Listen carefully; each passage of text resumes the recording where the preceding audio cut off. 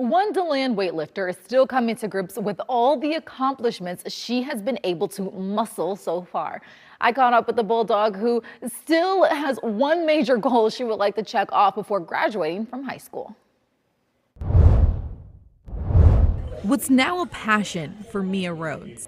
I wish I could explain it, but I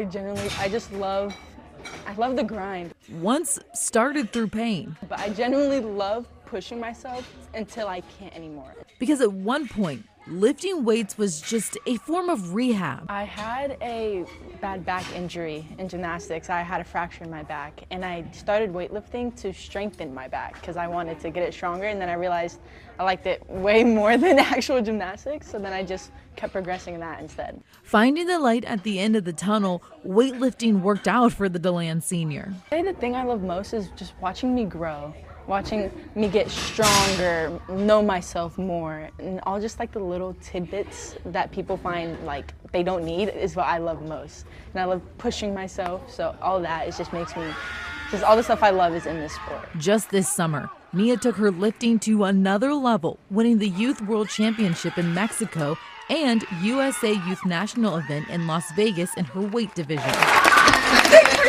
Just processing that I'm the best in the world is kind of a hard thing to process, because in my head I'm normal. I'm just a normal high schooler, but in reality I've done things that a lot of high schoolers haven't. Mia is already a national and world champ in her weight division, but before she leaves, she would also like to set some records at the state level for the DeLand Bulldogs. I think like just getting those state records is kind of like, I'm still competitive here too. I mean, I didn't forget about where I came from type of thing. It's a good feeling as a coach when you have athletes who can make it to that level, because the competition there is definitely, it's like none other. Because after missing states to focus on club training, for Mia, she hopes it was worth the wait.